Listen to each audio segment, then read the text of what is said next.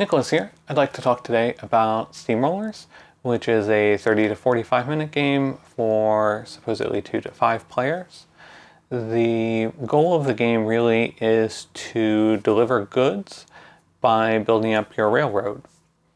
At the start of the game, you're going to place random cubes on a shared board, and then every player is going to get their own personal board where they're going to keep track of their score and the details of their railroad. At the start of each round, the first player, indicated by the locomotive, collects all of the dice and rolls them. The black die will be set aside and used by all players. The white dice will be used to perform actions. The first player chooses one and does their action. The next player does the same, and so on until only one die remains. Then the start player rotates and a new round begins. With your die, you have a few options. One is to draw track.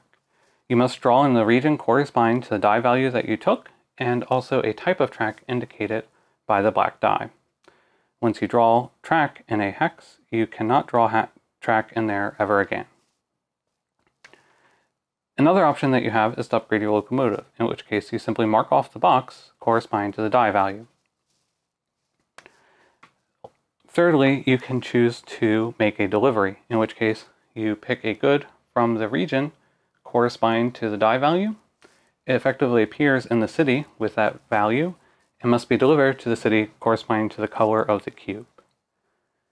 Here I'm going to use 3 links, 1, 2, 3, and that tells me how many points I will earn for making the delivery, which is 3, and also the minimum strength of my locomotive, which is 3, and I have that much.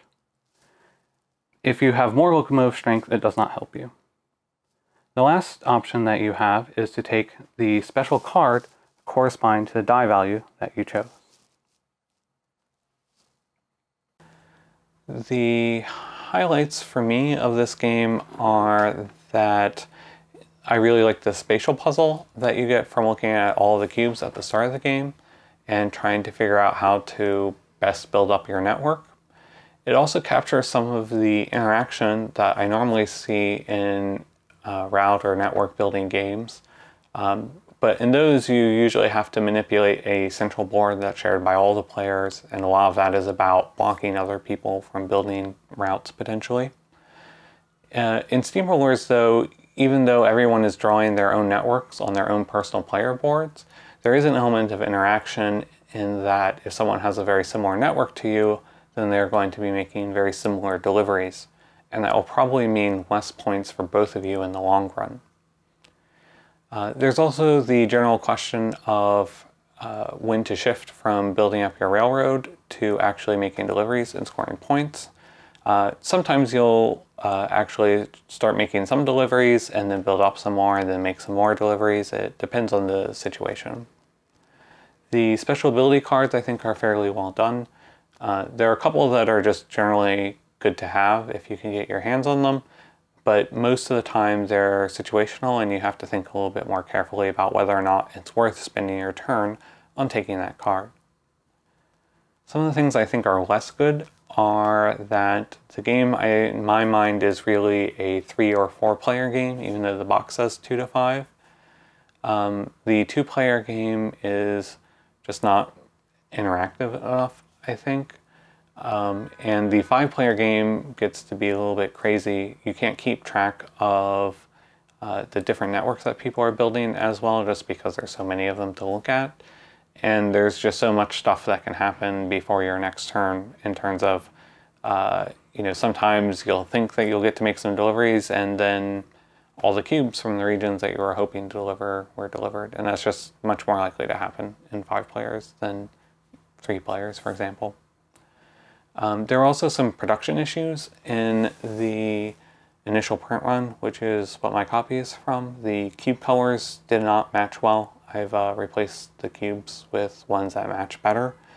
And I'm not very fond of the pad of paper that was included for the personal player boards. You just tear off a sheet and then use a pen or pencil on it.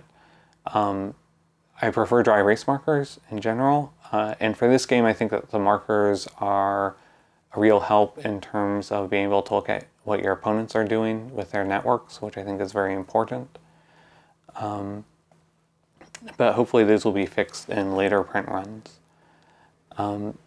There's also a small problem in that you might find yourself building up the same networks all the time. However, the game does include a variant that at the start of the game you're going to roll a die and everyone will draw walls on their map, and that sort of forces you to change up the types of networks that you're building, which is nice. I would like to see more variability, and I know that the designer is working on a set of expansion modules along those lines, as well as an improved two-player version. So I think that's all I wanted to talk today about SteamRollers. Thanks for watching. If you have any questions or comments, please let me know. Bye-bye.